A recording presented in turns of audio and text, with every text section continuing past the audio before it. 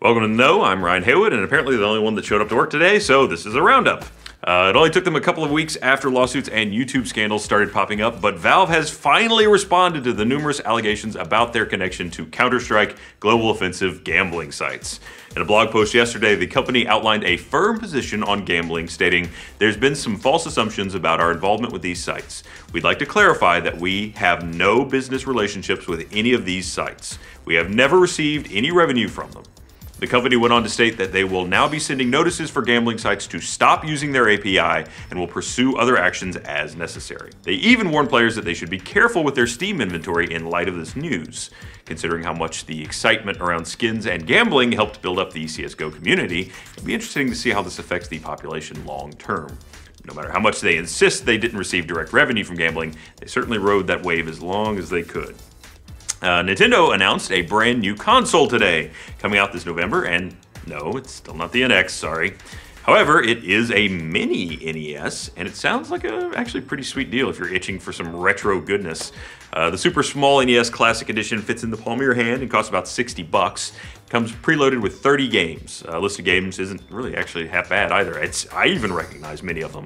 There's 3 Super Mario Brothers games, Bubble Bobble, Castlevania, Castlevania 2, Excitebike, Final Fantasy, Mega Man 2, Metroid, Legend of Zelda, Tecmo Bowl, Punch-Out, Kid Icarus, and Super C. So just about everything worth playing on the classic Nintendo anyway, let's be honest, except maybe the secret. Yeah, no, it's good.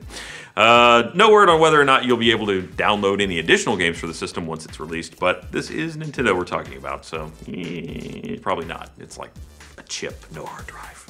That's just my assumption.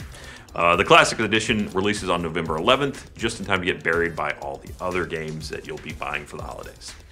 One weekend, Pokemon Go already selling out. According to the New York Times, Niantic is pursuing sponsored locations for Pokestops and Pokemon gyms within the game, which can be paid for by businesses who want to be featured. That shouldn't be too big of a surprise. It's not only an opportunity for easy money, but it was also something the company's previously done in Ingress.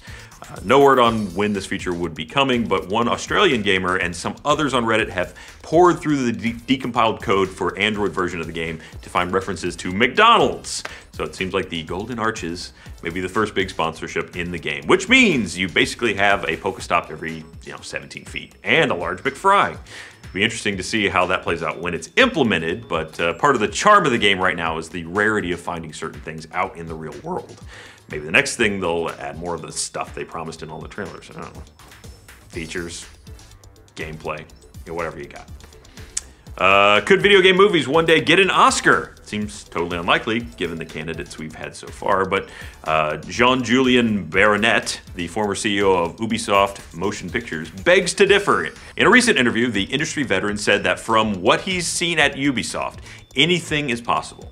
Speaking with GameSpot, Baronet stated, "You have a lot of themes that are very strong and universal. That could be a potential for a beautiful movie that wins an Oscar. I totally believe that." Considering Ubisoft recently said they don't expect Assassin's Creed movie to make any money anyway, not sure if that's going to be happening anytime soon. But hey, they'll have plenty of other chances going for Oscars or money, since you've got movie deals out the wazoo for The Division, Splinter Cell, Rabbids, Watch Dogs, Far Cry, Ghost Recon, and I mean, let's be honest, the Rabbids definitely have an Oscar shot.